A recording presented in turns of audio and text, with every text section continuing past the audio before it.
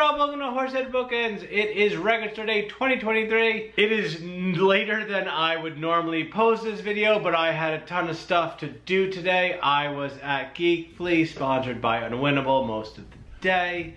I'll post a link to that down below. But I finally got home with my haul. We're gonna go through it now. Now, I know in my previous video, I'll link it up in that corner, I believe.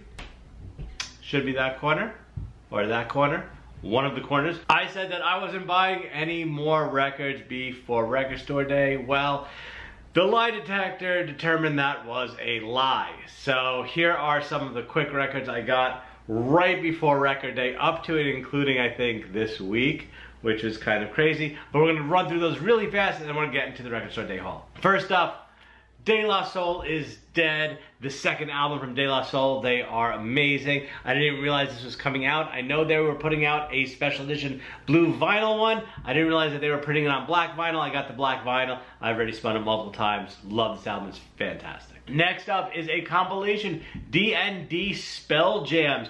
This is a background sort of ambient music to go along with the new D&D Spelljammer, which is basically D&D in space. One of the main reasons I bought it because there's an OC song on it, Arena of Blood. I am a huge OCs fan, and I'm also a huge D&D fan, and I did get the Spelljammer books. I haven't really read through them yet, but I will, and when I do, I'll be spinning this alongside it. All right, next is a album I got from my buddy because he was able to pick up a mono press, and that is Dave Brubeck, Time Out.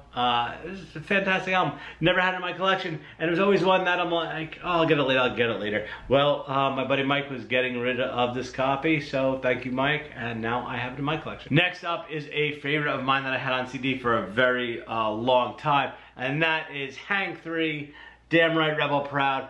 Fantastic album from Hank. Hank Williams III.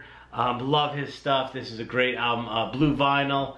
Didn't realize this was out, but when I saw it, I had to grab it. And then finally, the last one prior to Record Store Day was Zappa 80 Mud Club live show from Zappa in the 80s. I did not have this one. I think I might have had a bootleg a long time ago, but I am super happy that they put it out, and I can't really wait to spin this one. All right, enough of the non-Record Store Day releases. Here's what I got for Record Store Day. As you can see, not a whole lot, but I want to thank you for Sky Valley Records in New Jersey. They're awesome there, and they were able to, I was able to get everything. The only two albums I wasn't able to get that were on my want list was the MMW release, which I will have to try to get online later, and the Goblin release. Hopefully I can get them both tomorrow when stores put up their stock online. All right, let's get started. First up, ODB's Return to the 36 Chambers on picture disc. This one side. There's another one. This is one of my favorite Wu-Tang solo albums. It's not Liquid Swords, which is my favorite, but this is a probably number 2 or number 3. Love this album. Tons of great songs on it. I have a few of the 45 singles, but I didn't have the full album. Now I have it. Can't wait to get this on the turntable. Next up is Jazz Dispensary, Hotel Jolly Dame. I've been talking about this for every Record Store Day. Don't sleep on the Jazz Dispensary releases. They are always terrific.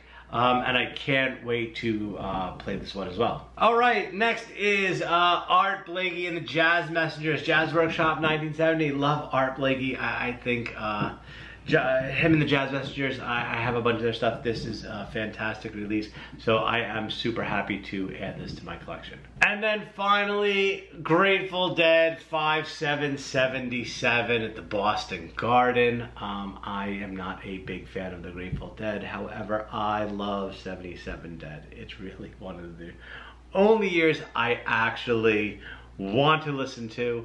I do have the other shows that they have been released, 5/8, 5/9, and also Dave's Picks Volume 1, which was 5/25/77 in Virginia. So this actually is getting opened and spun probably right as soon as I shut off this camera. So that's it. Those are my grabs for Record Store Day. I did not get 2 of the releases that I was looking for, which is the MMW and the Goblin.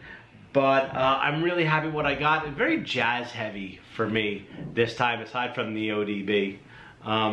But there was a lot of stuff, huge lines, mostly because people were there for Taylor Swift, which I hope everyone was able to get that. I also hope everyone was able to get all the records they were looking for. If there's something I might have looked past or I should give a listen and maybe try to pick up tomorrow, please let me know down below and I will try to give it a listen. So if you like the video, please give it a thumbs up. Also, please don't forget to click subscribe, ring the notification bell. You get notified anytime I upload a new video. Any questions or comments, feel free to post them below and I'll get back to you as soon as possible. Otherwise, talk to you later.